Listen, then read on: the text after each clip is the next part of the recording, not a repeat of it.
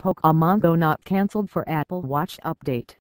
Niantic will not release Pokemon Go for the Apple Watch, according to a new report.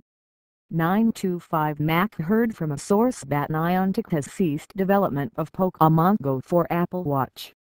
The version of Pokemon Go for Apple Watch shown during Apple's Epiphany reveal event in September was reportedly only an unfinished port.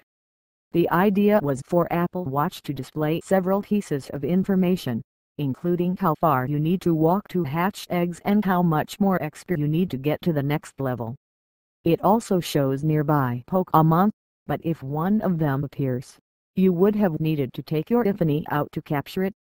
In terms of what you could do on the Apple Watch itself, Niantic said players could collect items from Pokestops, see your earned medals, and watch your eggs hatch.